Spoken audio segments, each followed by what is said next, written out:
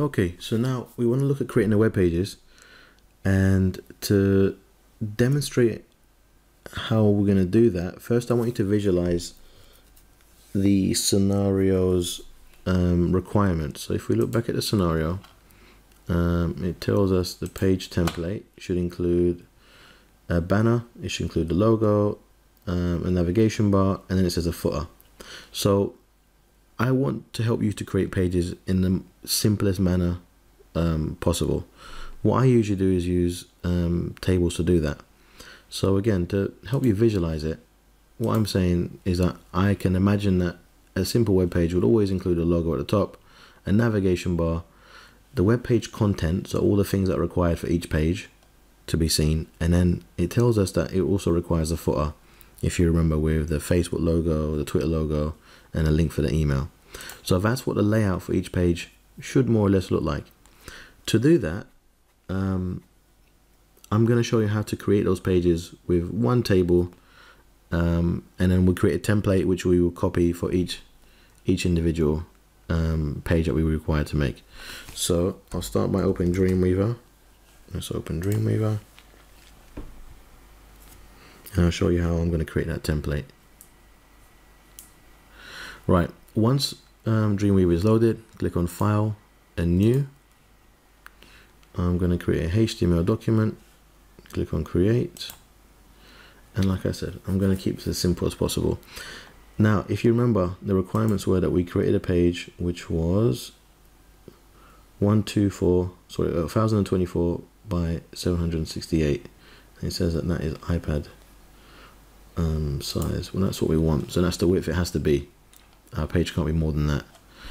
Okay, and just make sure, because sometimes people using Dreamweaver make this mistake and they can't understand why they can't edit the page. Mine is set to design here. So on the top where it says code, split, and design, most people, when you first start Dreamweaver up, it's set to live. Okay, just make sure that you change that by clicking on the drop down arrow there and choosing design. Otherwise, you'll be wondering why you can't edit it in the same way that I am. Okay, so like I said, I'm going to keep it very simple. I'm going to insert a table. So I'm going to click on the insert menu, click on table, and I'm going to insert a table with 4 rows and 1 column. And I think what I'm going to do is I'm going to make I'm going to keep it 100%. Okay, actually, having thought about it, I remember that the brief says that the maximum resolution should be 1024 wide and 768 pixels high. So I think actually it would be more appropriate if instead I didn't leave it at 100%, but I changed that to pixels, so the table width then can never be more than the maximum width of the website.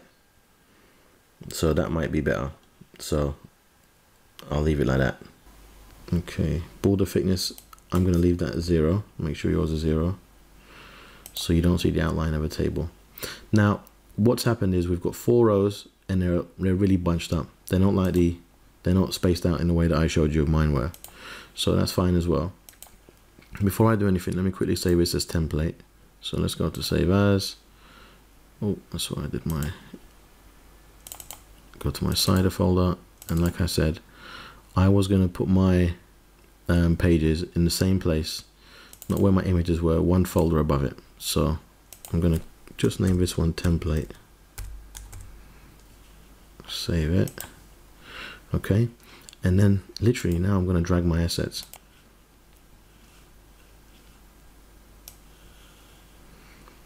I'm going to insert my banner, which includes my logo, into the top. Then I'm going to also include my navigation bar. There we are. Now, what might be an idea is if I was to change the colors of my navigation bar or my advertising banner. So I can't change my navigation bar, that's set, so that the colors match my navigation bar a bit more. Also, what might be an idea is if I crop my navigation bar a little bit. So I'm going to do that quickly in Dreamweaver. Even though this is open, I'm just going to quickly edit these in Dreamweaver. So let's start with, let's open fireworks first. And I'm going to quickly drag my navigation bar into fireworks, open that. And I'm also going to quickly open my, where's my logo? My banner. Yes, okay. And I think I'm going to use that middle color. So that middle color, I'm just going to click on the color itself. I'm going to copy that hex color there. Copy. Let's go to banner. Oops. What have I done here? Just click on enter. Click on my banner. I'm going to click on the background canvas color of my, and now I've made it the same color. Okay, I'm going to save that and close it.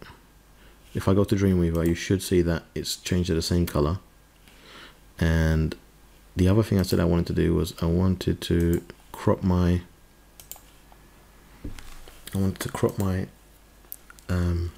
navigation bar. To do that, I'm going to select each button one by one, and I'm going to be holding the shift key at the same time, which would select all three. Then I'm going to right click, edit, and I'm going to crop document. So it will reduce the size to the width and height of my three buttons. And now I'm going to save that. Okay, let's close that. Again, if I go back to Dreamweaver, it's made that a lot bigger. I'm going to delete that because I want to reinsert it, and hopefully it will insert it without it looking stretched and skewed. There we are. Okay, that looks a bit better. Okay, and what you see here, let's bring that to the center. So I'm going to click beside it, and let's click on CSS here and center, and it will move it into the center for me, so it looks more organized. And what you'll see is these will stretch out as I add more content into it. So here, I'm not going to push, I'm just going to leave it as it is. That's where my main content is going to go. And if you remember, the last row was where we were going to add our footer. So let's start off by grabbing the Facebook icon and drag that into Dreamweaver there. Facebook icon, and let's grab our Twitter icon. Oh, and actually it required us to drag the logo in as well, and we'll put the logo there. And it said the logo had to be a smaller version of the logo. So again, I'm just going to hold shift as before I shrink it to make sure that it keeps the height and width equal. Ideally, what I should do is I'm going to lock the aspect ratio so that the height and width stay proportionate, and I'm going to make the height of my icons here the same as this. So these are 100, so I'm going to make sure that the height of this one is 100 as well. And if I do that, yeah, it's moved the width a bit as well, so now they're all the same height. So if you remember, we had to create a link for this one, and we had to create a link for that one, and we had to create an email link. So I'll do those in another video. I'll show you that later. Okay, so that's my template. Actually, that's my template done. I'm going to leave it as it is, and we'll move on the next video, starting to work on the home page. So